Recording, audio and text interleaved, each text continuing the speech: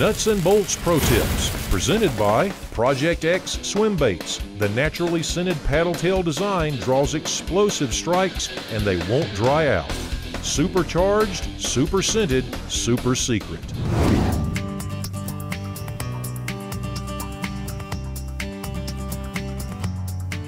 You know, there's some toothy critters in the ocean that can bite through even the heaviest monofilament lines like it was sewing thread. The way to get around that and to get those fish to the boat is to use wire leader. And learning how to twist wire is a little bit of an art, but it's really not that difficult. It just takes some practice. Once you learn how to twist wire, you'll become a commodity and get invited to go offshore fishing on a regular basis. Now I've got 80-pound single strand wire here. I've run it through the eye of the hook. I'm going to bend it back on itself and form a loop here that looks like, kind of like an X, or a V. This is going to start off our haywire twists, and you want to keep that V shape. You can use the eye of the hook here kind of as leverage to help you make those twists. You're going to make about 5 of them. There's 5. And you want to, again, keep that classic V-shaped look in your haywire twists.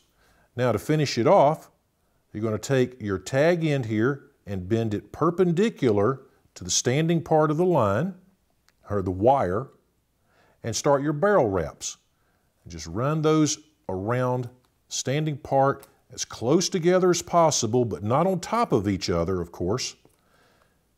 And about 5 barrel wraps should get it done. There we go. Now, a lot of folks would think they'll just take a pair of snips and cut this tag end off right there close to the barrel wraps. That's a no-no, because you'll wind up with a little burr here that will find your forefinger or your thumb every time you handle this leader. Now, the way to get rid of the tag end here is to bend it forward toward the hook and then bend it up again to form a handle. You'll see what we're looking like here now.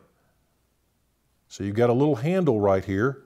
Hold on to the line right there at the barrel wraps and crank the handle.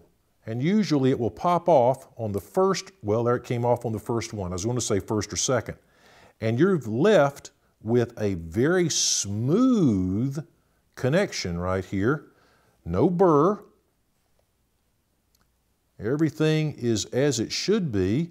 You've got a great connection, haywire twists, and barrel wraps. Learn to twist wire, and you'll have yourself a lot of invitations to go fishing offshore.